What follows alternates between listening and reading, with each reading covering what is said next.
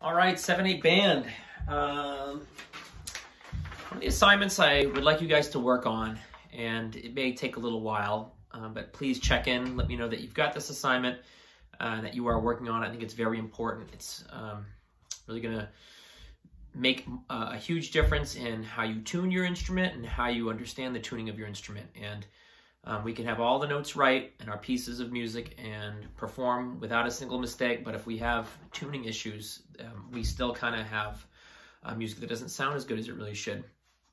So all I've done was just take a piece of paper, and you can see I've just, for my clarinet, I've started working at the bottom of my range. So all the way down at the, well, actually I started, sorry, this is my low range. I should have done it the other way. But either way, it doesn't really matter.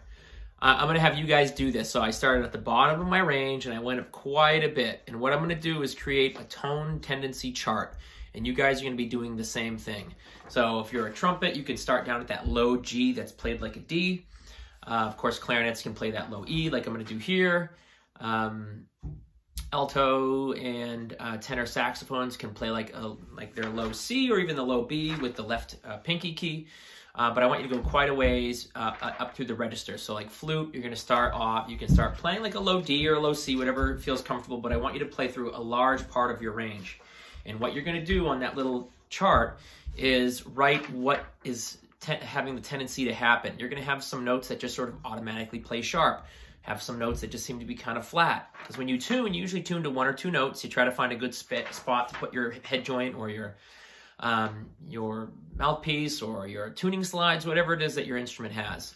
So I've got a tuner set up here, and I'm going to put the link to this tuner in case you guys don't have something already. I thought this one worked out really well.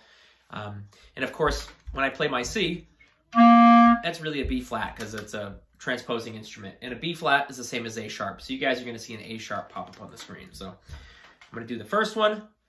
And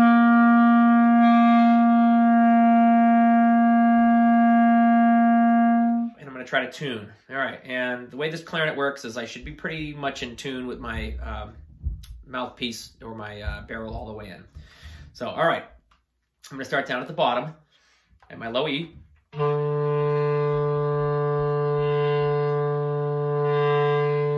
It has a tendency to sit a little bit flat, and I have to kind of push hard to get it to go up. So I'm going to put a little arrow, a little downward arrow, saying that that has a tendency to be too low, too flat. Next one.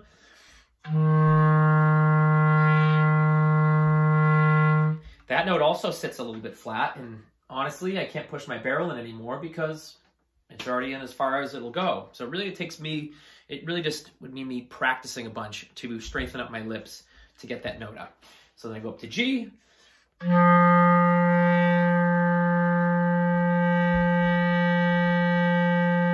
one I gotta squeeze a little bit, but I'm starting to have much better time being in tune. So a little bit low, but again, I have to be fairly tight.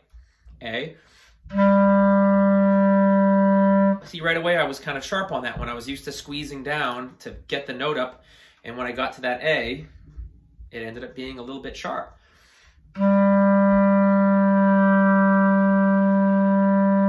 So I have to relax my face a little bit on that one. So I'm going to put an arrow that goes up, saying that one has a tendency to be a little sharp. And I'm going to go to B.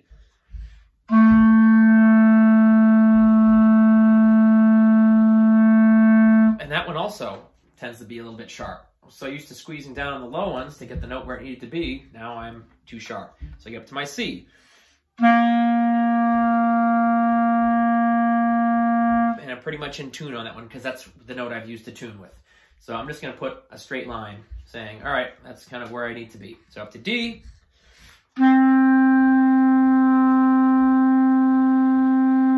D has a tendency to be a little sharp when I play it. And I have to relax my face to get it down. So I'm going to put an arrow up. So already I see the bottom part of my register. I have to squeeze to get it up to where it needs to be. And then once I get past C, I actually kind of have to relax my lip a little bit to keep it in tune. So I'm not going to go through this whole thing. It'll be a little bit too boring. We're already almost to 5 minutes here. But as I work my way up the range, I'll notice that I have to either tighten my lips to get certain notes in tune, or I have to really lower or relax my lips to get notes in tune. And some of them will be really good. But we want to discover what our instrument has for tuning tendencies.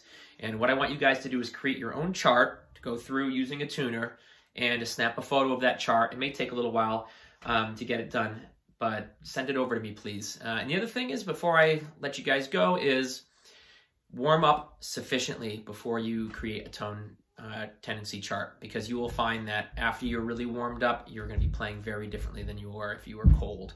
So don't waste your time doing a tone tendency chart if you have not warmed up yet. All right, thank you.